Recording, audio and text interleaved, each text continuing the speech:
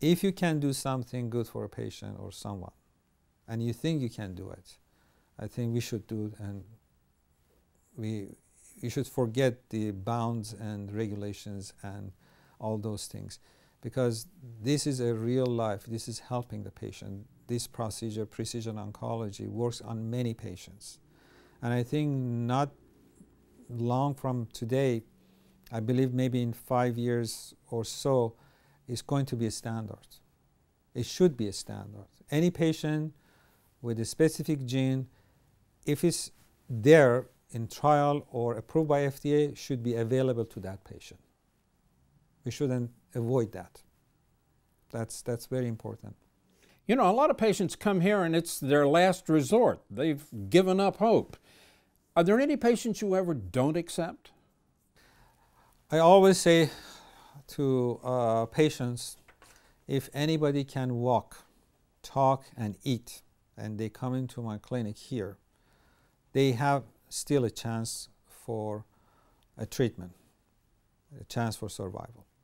So if they are in bed, if they are in bed all day, if they're not eating, if they're not conscious, I think those patients may get more harm than any benefit by the treatment. So these are my rule of thumb criteria to treat any patient, advanced cancer. How does the medical community in general respond to the kind of treatment you're doing here? What do you hear? There are two different approaches to our clinic by other doctors or academics. Some academic centers, some doctors that my colleagues working in community or academic center, they approve us, they praise us for what we do, and sometimes they even refer patients to us because they don't have anything to offer to their patients. And we also have negative reaction feedback because they think that what we do is out of the box and not standard.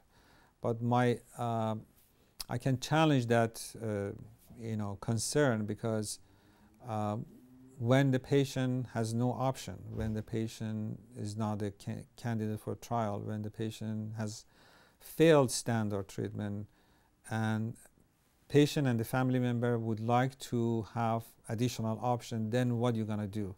You just sit and watch them, or you want to do something for that patient?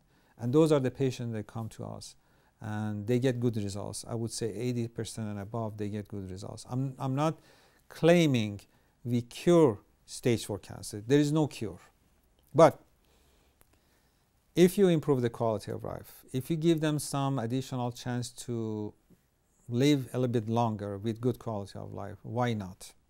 They take that option and they take it seriously. And that's how we work with this patient, and we try to help.